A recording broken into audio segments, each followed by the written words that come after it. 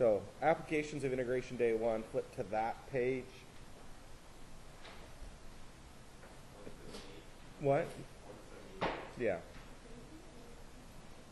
Okay, so it says define the area under the curve of y equals x squared from x equals 1 to x equals 5. So what we're saying here is we've got this shape, and it does y equals x squared.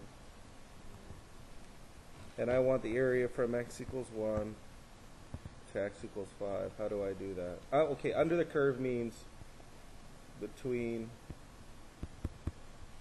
curve and x-axis. So how do I get that area?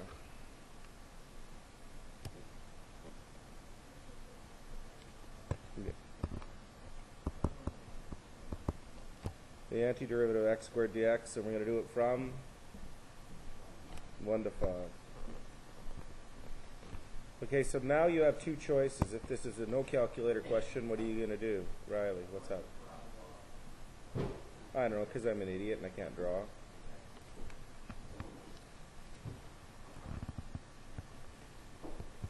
There, it's almost better. So if this is a no calculator question, how are you going to do it?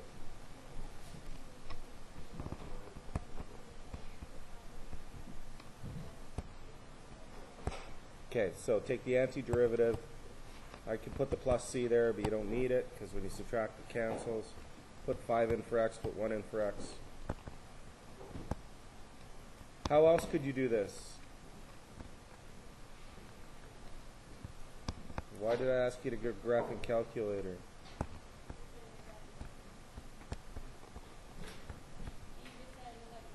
I know, but I said how else could you do it?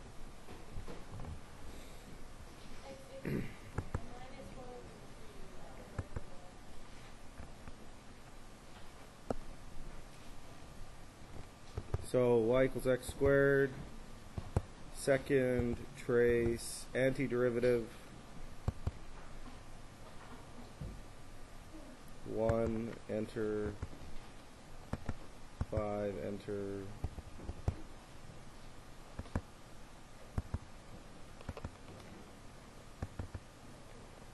and lo and behold, the area is 41.3 repeating. You should get the same answer no matter how you do it. Or we could build rectangles, but you know what, I'm really lazy. I wouldn't want to do that. Okay, find the area of the under the curve from y equals 1 over... No?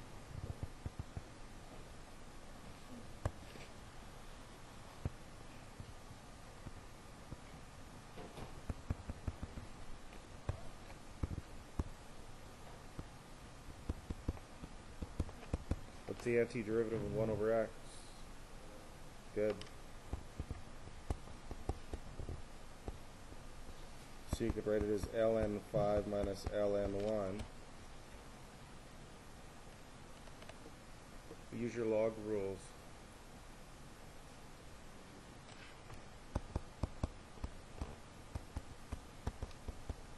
So it's just ln5.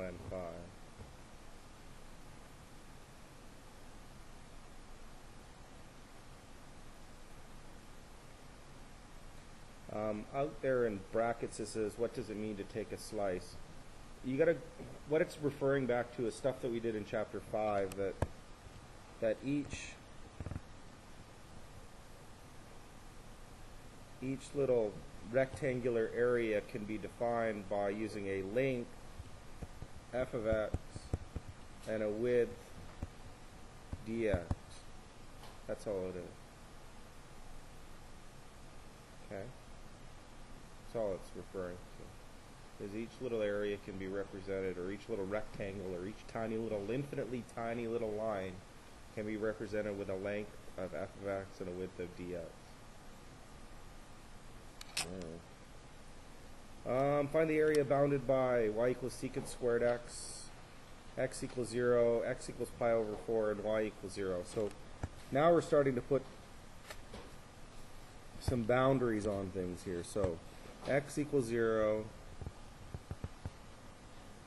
x equals pi over 4, I don't know, right there, 0, pi over 4, and y equals 0. Now, secant squared. Of course, I graph that really well. No, I don't. Secant's 1 over cos. So cos looks like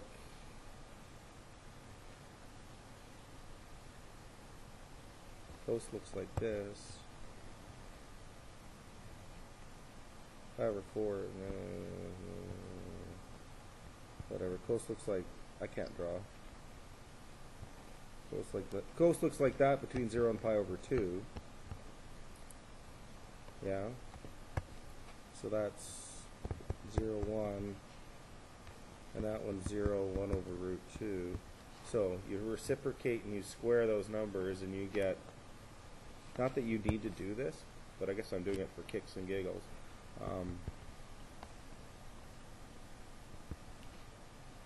It looks like this. It doesn't even matter if you graph it. I guess it helps. So we're going to take the antiderivative from, it's not 0, it's pi over 4.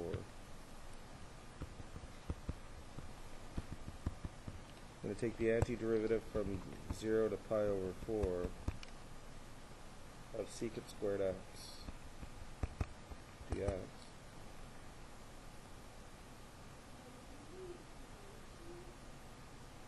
No, because when you reciprocate and square, because secant would go through pi over 4, root 2 over 1. Secant squared would go through pi over 4, root 2 over 1 squared. But if you don't believe me,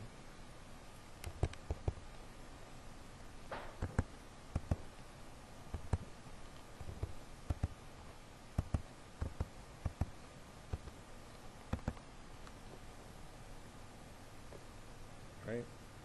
Okay. Anyways, does this even matter? No, it doesn't even matter because you know what secant looks like. So secant squared's just got to be the same kind of thing, just a little bit steeper at the edges. Antiderivative of secant, tan. So it's tan x 0 to pi over 4. So you're going to go tan of pi over 4 minus, or plus c minus tan of pi over 4.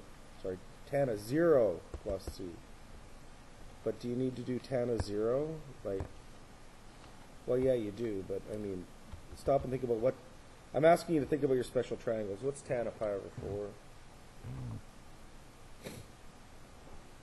4? 1. So you got 1 plus c minus tan of 0. 0. 0 minus c. So you're left with 1. How do you do it if you don't believe me?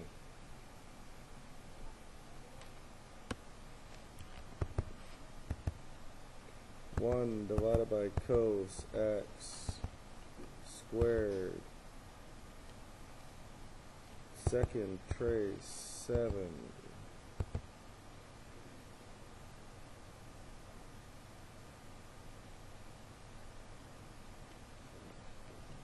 Zero enter pi over 4.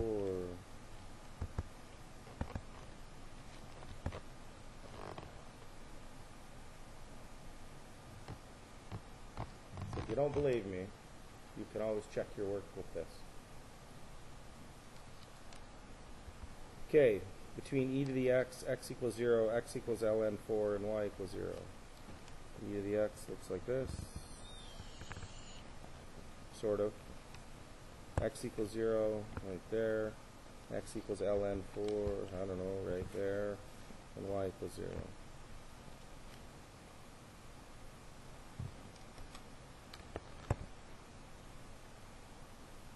So what are you going to do?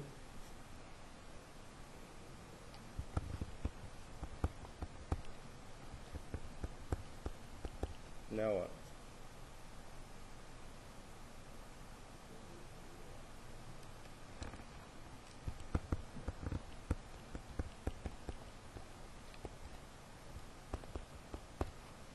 Now what?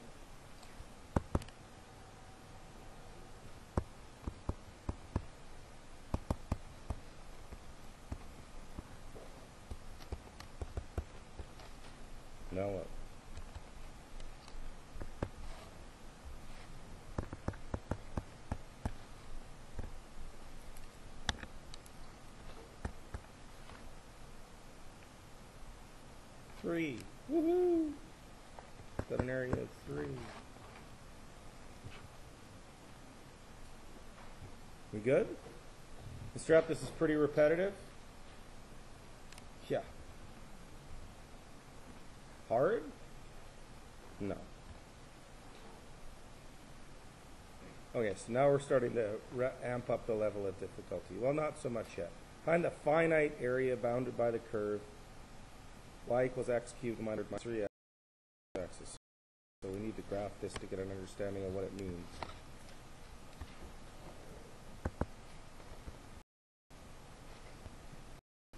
X minus 2x. Is it 2x squared? Minus 3?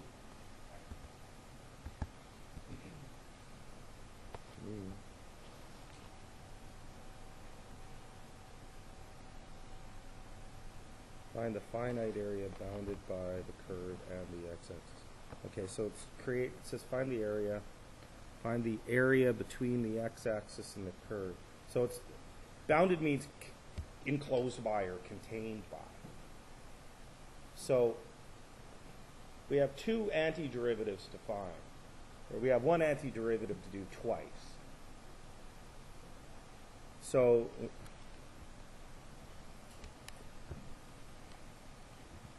we need to find the yellow area and we need to find the blue area. Okay, this is not net area, this is total area kind of thinking. So how do we get the yellow area?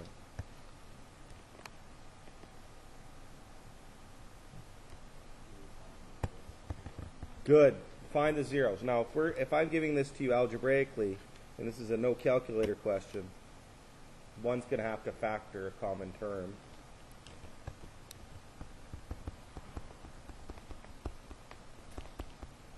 And then factor the trinomial that's left over. Yeah?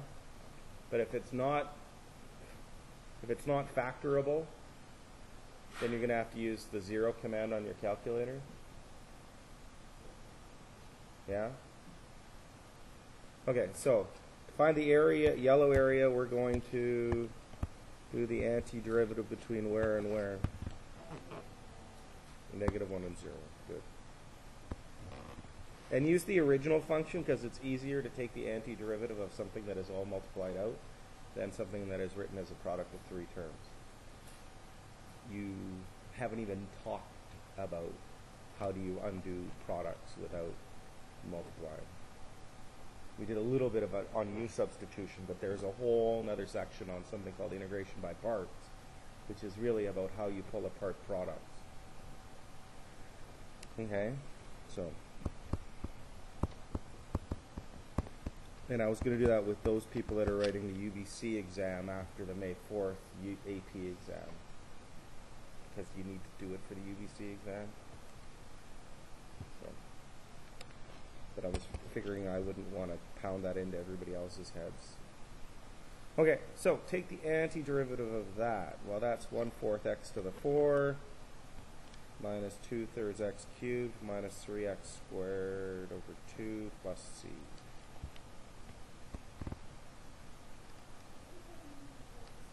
What? Yeah, you don't need to put the plus c. It's just a good habit for your chapter 6 test.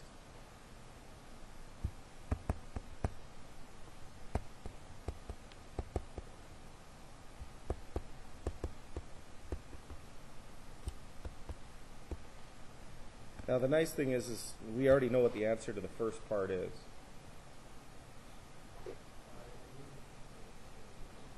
Over 2. Yeah, but when you sub 0 in, what are you going to get?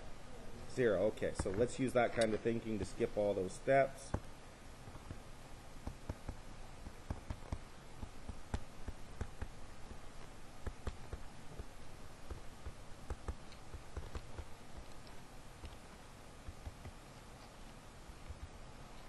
So you get 0 minus, that's 1/4, that's plus 2/3, and that's minus 3/2.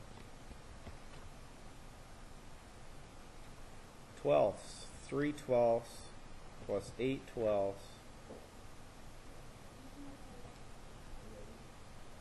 Yeah, I will after. I'm just getting a common denominator and adding it all together in my head. Scary? No? Good. 3/12 plus 8/12 minus 18/12. 3 plus 8 minus 18. -7. So -7/12, flip the sign, the answer is 7/12 positive. So we've done the yellow area. Okay, how do you do the blue area? Same thing. The nice thing is there's a whole bunch of symmetry in the question.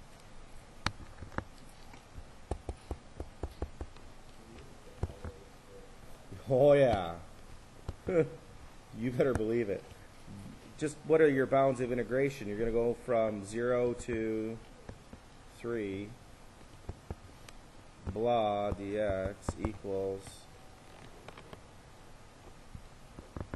1/4 times 3 to the 4th minus 2/3 times 3 cubed minus 3/2 times 3 squared plus c minus 0. So 3 to the power of 4 is 81. So you get 81 over 4 minus 18 over 3. No, 18.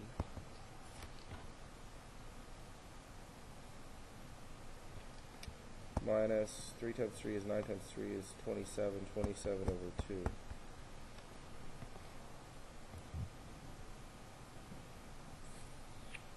And when you do that, you get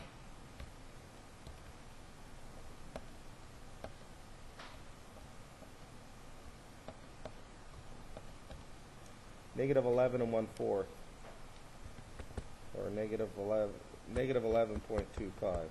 Okay, so it says find the total area. Yeah, switch the negative 11.25 into a positive and add it to the 7/12. 7 divided by 12 plus 11.25 equals 11 5/6. So the total area bounded by the curve is 11 5/6.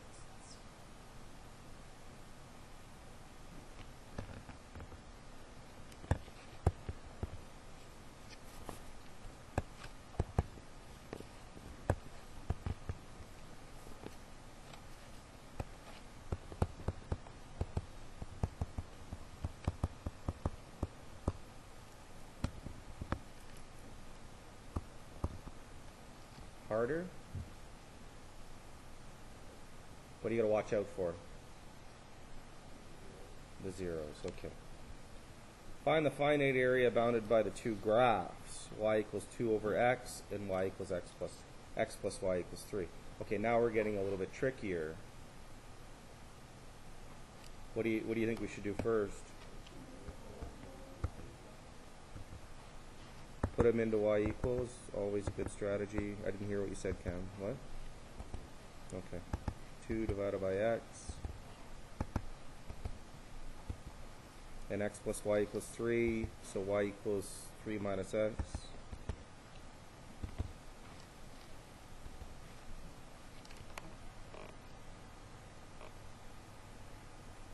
Okay, is that a good window? Do you see any area? Now you probably want to use something like, see if that's any better. Better? Yeah, I don't know. Maybe 3s each.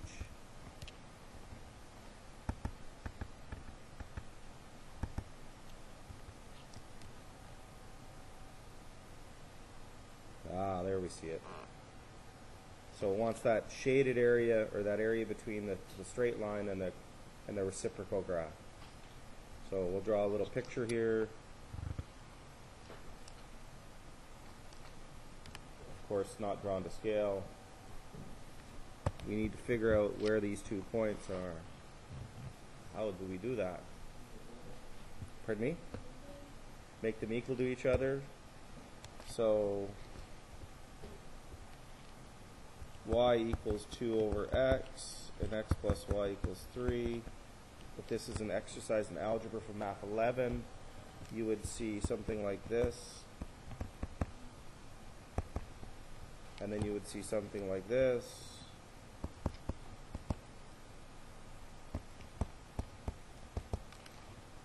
Yeah.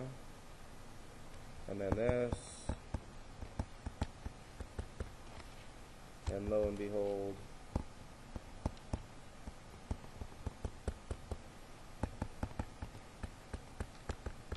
so we know our coordinates of intersection. If that's a no calculator question, you have to do that. If it's with a calculator question, I'm graphing it and I'm going second trace, intersect, because I'm done in 10 seconds. Yeah, it depends on where it is on the exam. Okay, how do I find the area between those two curves? Little problem solving activity. Is there a calculation that will give you that red area? No. You have to do one minus the other one. Okay, which one are you going to do first? The straight line. Why? Because it's bigger. Everybody follow that train of thought? You have to do one minus the other. And why do we do the straight line? Because it's got a bigger area. It's taller there, higher. It's got more bigger y values. More bigger, everybody. More bigger. So we're going to do the area from 1 to 2 of 3 minus x dx. And we're going to do the area from 1 to 2 of 2 over x dx. Okay, so the antiderivative of 3 minus x. 3x minus x squared over 2. And how do we do the area? How do we do the antiderivative of 2 over x? Yeah. Okay, good habit. I also would have thought of it as this to get you into the right frame of thinking, that it's 2 times ln x. Now what? Put the 2's and the 1's in, reach for your calculatrice, and get me an answer. 6 minus 4 over 2 minus 3 minus 1 over 2. That's the first one. And then it's ln 2 ln 2 minus 2 ln 1.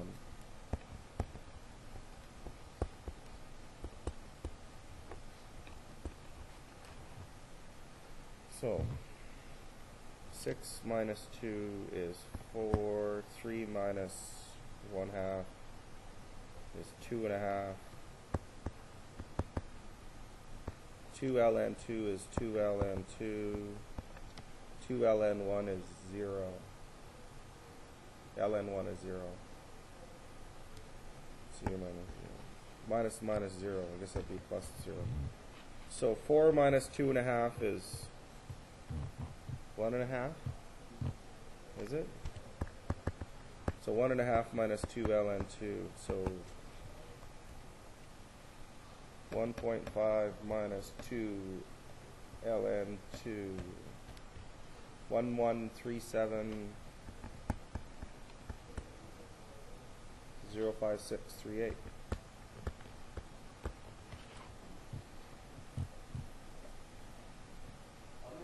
Yeah. That's, what is the 2 ln x equal? It's big f of x, which represents the antiderivative of...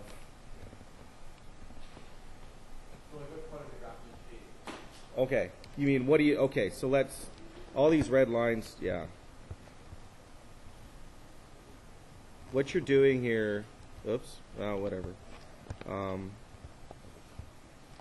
So the first antiderivative calculation does this area, The second antiderivative calculation does this area.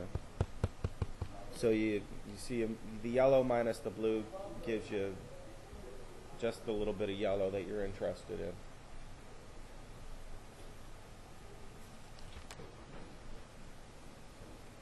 Okay, what about this one? Find the area lying between, well, the first one is a parabola opening down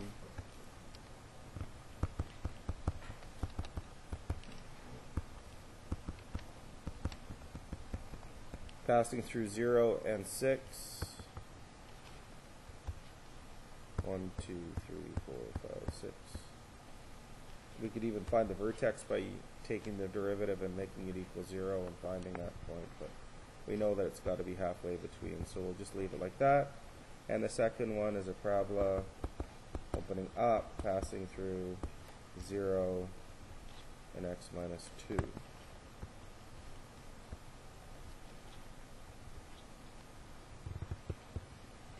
Something like that.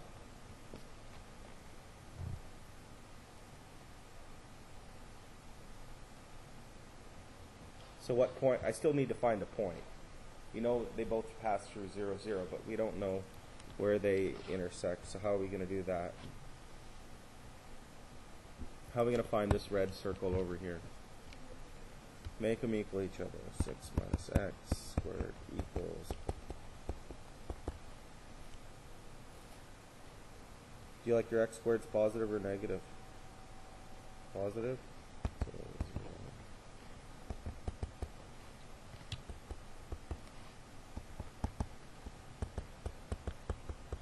So that's the coordinate 4 comma something.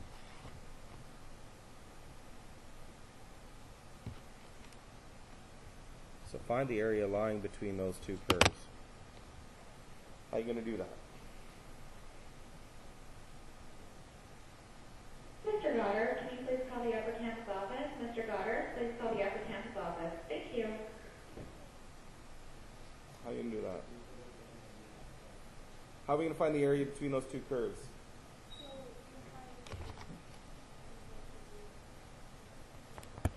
Well, I'll draw you a picture. You want to do the black area.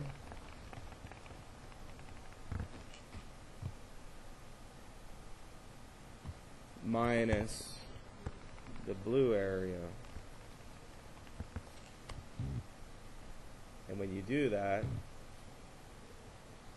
you get this area.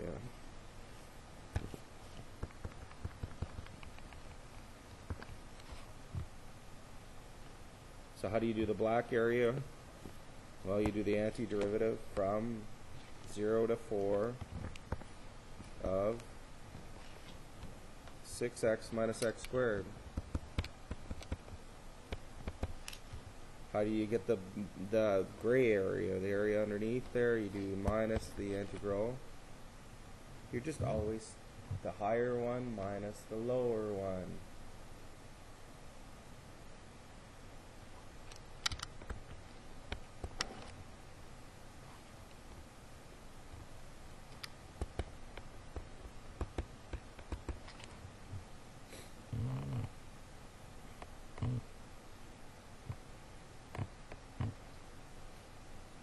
So, can you finish it from there?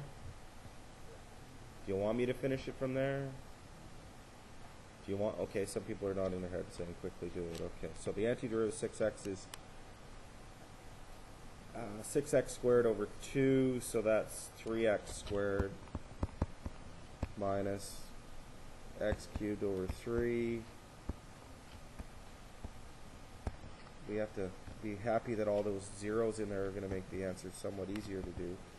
And then minus the antiderivative of 1/3 x cubed minus x squared from 0 to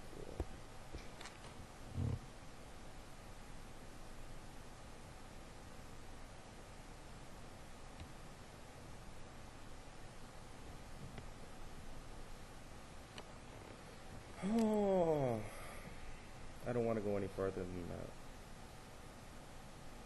because I'm lazy. It's just calculator work now. Okay, determine the area bounded by e to the negative x, e to the x, and lx equals ln4. So e to the negative x, well, e to the x looks like this. E to the negative x looks like this. And ln4 looks like this.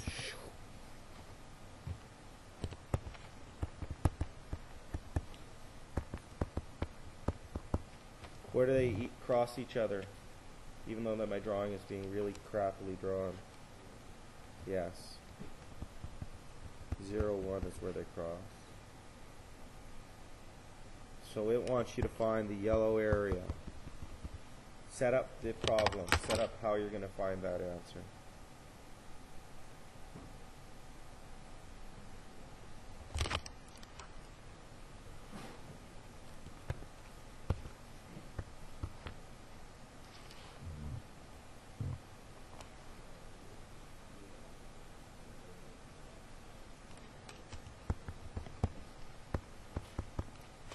Well, that's almost set up.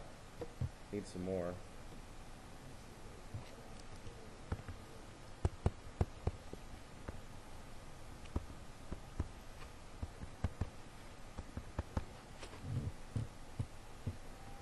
Can you finish it from there? Yes? No? Okay, what's the one on the right say?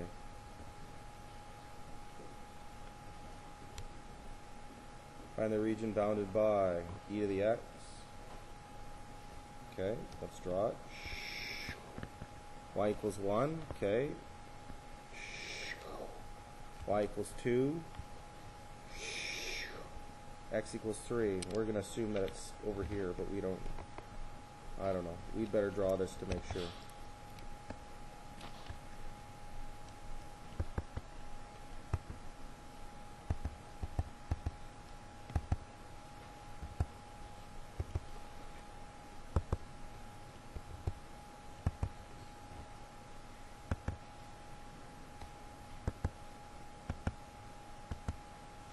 Now there's no way to draw a vertical line x equals 3, so we'll have to just kind of see where it is.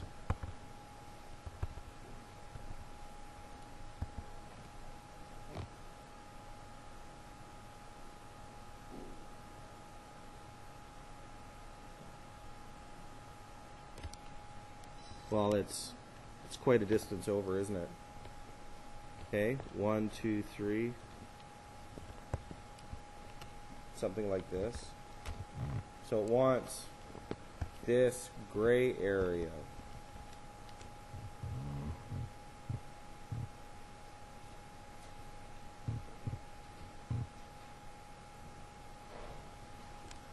Mr. Rapp, I don't know what to do.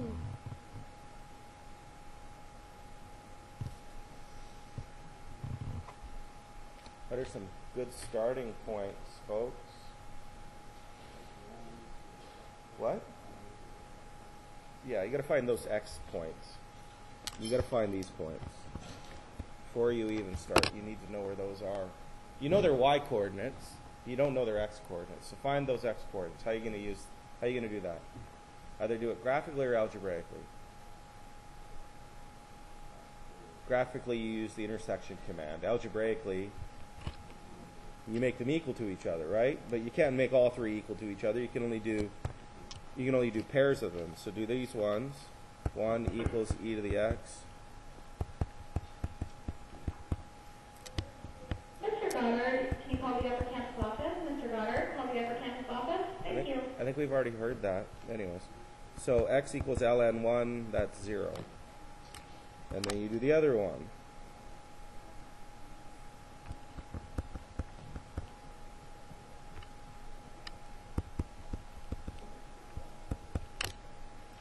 So now you know the two x coordinates. But you still don't. Okay, you need to do two calculations to get the gray answer still. Tell me one calculation.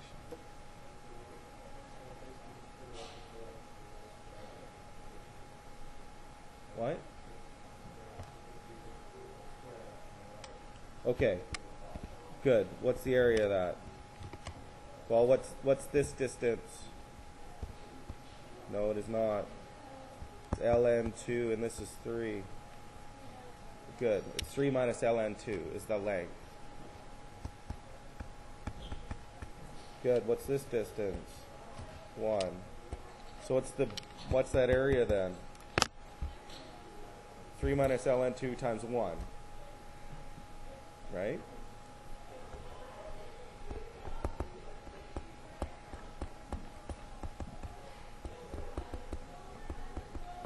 Okay, what else can you do?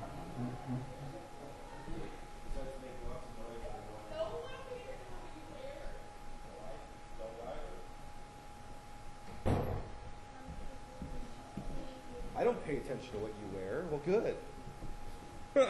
Who cares?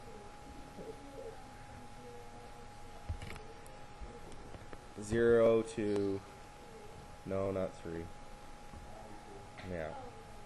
Yeah, so we're just going to do this bit now. So you're going to go from 0 to ln2 of e to the x minus, because you got to remember what that's giving you. That's giving you this area. I don't want this area included. So what do I have to subtract? Well, you could do this. You could do that. Pardon me?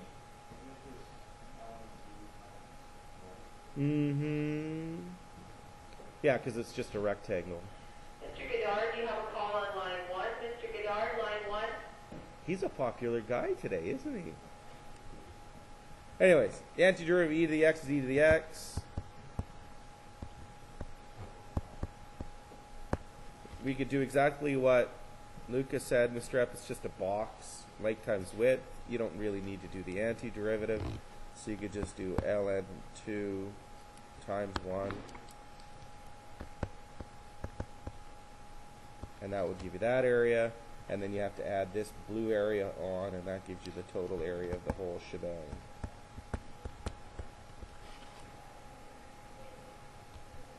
So you get e to the ln2 minus e to the 0 minus ln2 plus 3 minus ln2. Poor ln2 looks like she's in trouble today. Get picked on here. 2 minus 1 minus ln2 plus 3 minus Custodian to the ln2. upper campus office, please. Custodian to the upper campus office. Thank you. What did you guys do up there this morning? 2 minus 1 is 1, plus 3 is 4, 4 minus 2 ln2, whatever that answer is. Okay? So that takes us to the end of, I don't know. I'm doing this out of order because I want to do some stuff that made sense, and it was a nice review from Chapter 5. Even though it's not Chapter 5, it's still a nice review from Chapter 5. Here's how you take the antiderivative, blah, blah, blah, blah, blah. Okay, I'll stop recording.